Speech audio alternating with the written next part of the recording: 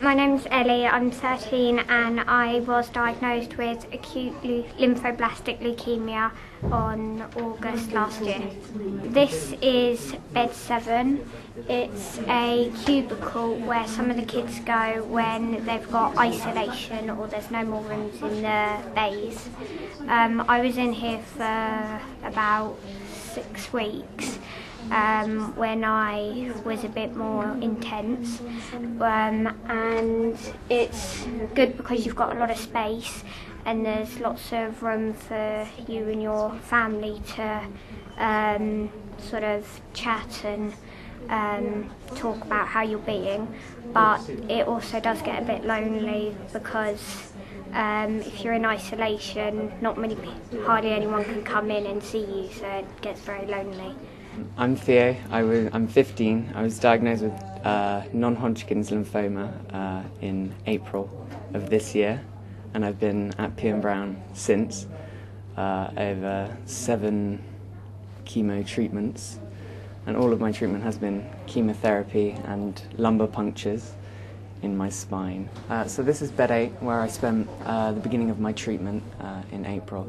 These bays are the best ones because you get your own bed, you get a larger TV, you get your own toilet, and you get another spare bed for a parent to stay with you.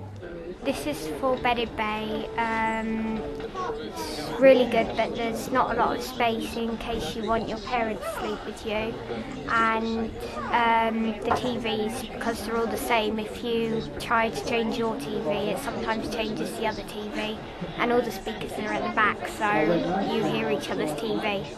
And it can get a bit noisy, especially if there are different age groups, like babies and teenagers. But other than that, it's quite good. This is bed 9 and 10, which is also known as the teenagers' room. And this is probably my least favourite room in the whole ward because it's quite cramped. Like you still have room for a parent, but you have one long curtain across the middle, and you have the same TVs. So whatever channel you change the person opposite you as well. And you have a toilet out here, and then a toilet in there. Which can also be a bit awkward and noisy in the middle of the night. But yeah, it can be quite awkward if you're with someone who you don't particularly like in the same ward as you, in the same bay as you. And yeah, but apart from that, it's okay. This is the anaesthetic room, and on here is where I have lumbar punctures, where they inject quite a long needle into your spinal fluid, and it hurts if you're not under general anaesthetic. But I've had a couple of these, and there's a long waiting list, and it's quite a small little room. And then after you've been put under general anaesthetic, you get injected, and then you get taken through into this room where you are in recovery, and then you wake up a bit groggy and a painful back, but yeah, then it's done. Hello. So this is the nurses' station, which is right next to the recovery and the outpatients day ward, and it's only covered up by a small little curtain, so it can be quite awkward when the nurses are either talking about you and your treatment, or you're talking about the nurses. It just seems a bit tight and close.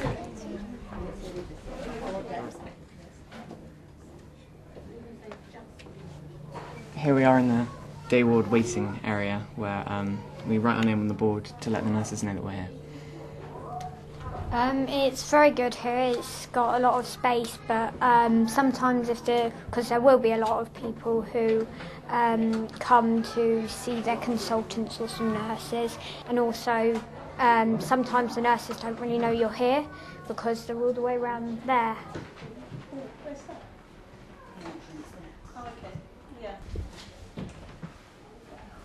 This is the teenagers' room, which also in the weekdays doubles up as the teachers' room, which doesn't have much of an attraction to all the teenagers who want to come in when the teachers are in, wanting to make you do work.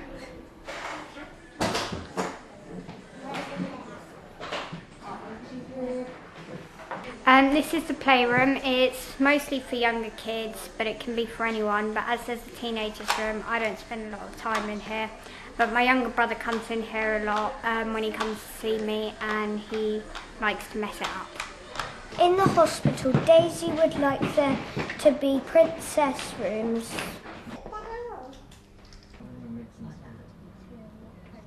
So this is the parents' room, which is probably one of the most useful parts in Piam Brown.